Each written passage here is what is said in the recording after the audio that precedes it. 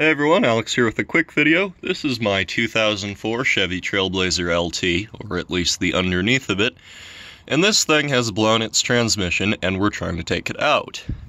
And an interesting problem I've run across is with the front drive shaft, trying to remove it. Right here, trying to point at it, here's the transfer case and there's the front drive shaft. And here is up front at the transfer case, the front transfer case where the drive shaft connects on the other side. So you might be trying to take this out. That's the interesting problem of you can't get it out. Even if you push it back, it will not squeeze out because this cross member is in the way. And as you see, the Chilton manual says to remove this cross member here.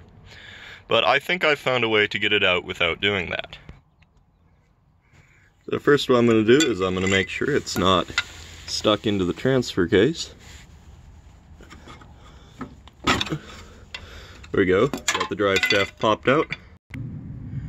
And what I noticed is there is a little space up here where you can rotate it and rotate this part right here. And you should be able to slide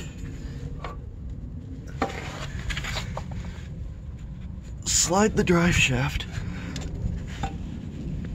up into this little cavity up here. Get a better angle. And you'll see, popped out of the back. We'll slide it up a bit more, lift it down, wiggle it out of the cavity. And you see, we've removed the front drive shaft without disconnecting this cross member.